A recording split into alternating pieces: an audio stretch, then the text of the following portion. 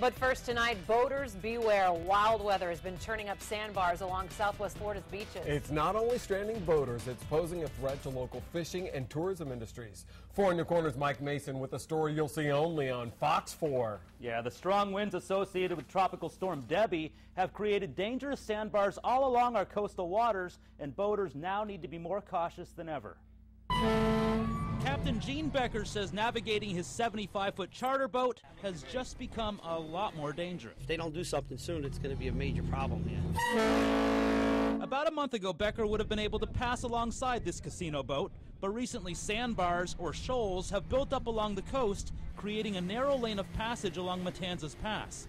At this point, only one big boat can pass by at a time. Now it seems to be filling in, and our biggest concern is the next storm. If it fills in even further, how are we going to operate?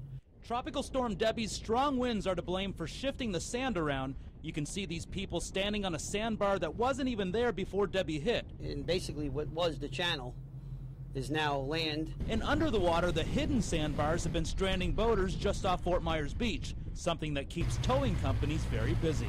I've never seen it like this before. Since Debbie, Sea Tow has constantly been rescuing boats that get bottomed out, responding to 5 or 6 calls each day on the weekends. The most dangerous section for sandbars is along Sanibel, right next to the lighthouse. Someone can skim across and get halfway in there, then hit that sandbar where they've got no water, and it's very difficult for us to get to them.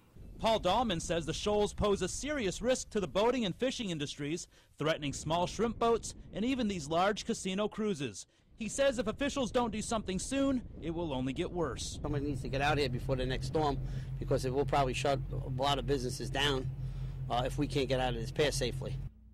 And the shoals are most dangerous during low tide, so boaters should always be aware of the tidal flows, and boaters who do get hung up on a sandbar can expect to pay up to $350 an hour to hire a towing company. In the studio, Mike Mason, Fox 4 in your corner.